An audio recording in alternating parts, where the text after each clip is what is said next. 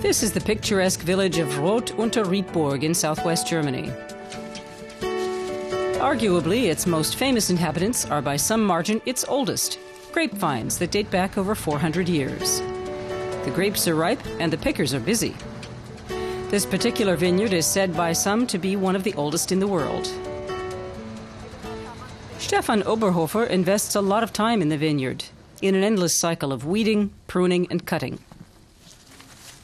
It's all to ensure that the 80-centimeter tall vines survive just a few more years. It's difficult getting any kind of yield at all. Look at this little one. It's always exciting in the old vineyard. It's over 400 years old. Some of today's vineyards only last 20 or 25 years, and the fact that it's still standing is a minor miracle. The 300 Traminer vines have been under a preservation order since 1968 and are believed to have been originally planted in the early 17th century. They've survived the ravages of the 30 Years' War, as well as pests like the grape phylloxera, probably thanks to their tough bark and roots. If you take a closer look, you can see that the stalk and bark have cracked open. It's amazing that it's still producing fruit. It's had moss for years and it's pretty gnarled and twisted.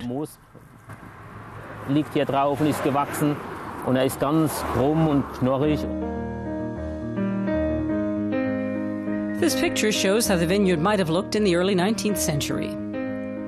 The oldest vines were owned by the Serre family of vintners before they changed hands at the start of the 1970s and became the property of the current vintner's father, Rhodter Oberhofer.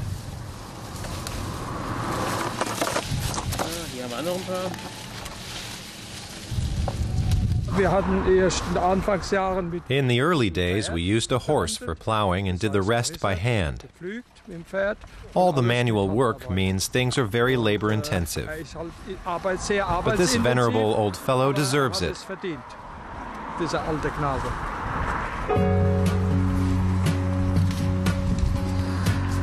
The harvest this year is disappointing. It seems the cold spring wasn't good for the old vines. But it's not the first time the vineyard has suffered a poor yield. The 2006 harvest produced just 3 buckets worth. The results for 2009 were reassuring, 400 liters.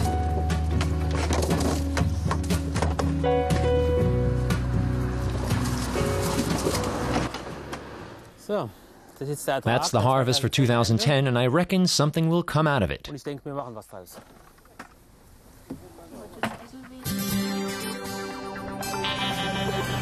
But whether it's a bumper crop or a bust, every year Heidi Oberhofer hosts a kind of Thanksgiving event. It's a tradition. The meal provides some extra fortification for the team before they get to work.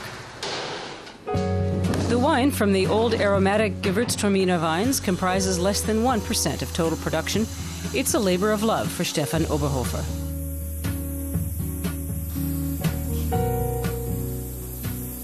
He's delighted with the 109-degree reading on the Oechsle scale. That gives it Auslese status, meaning excellent quality. Aus dem Jahr 2010. Schön. Gut.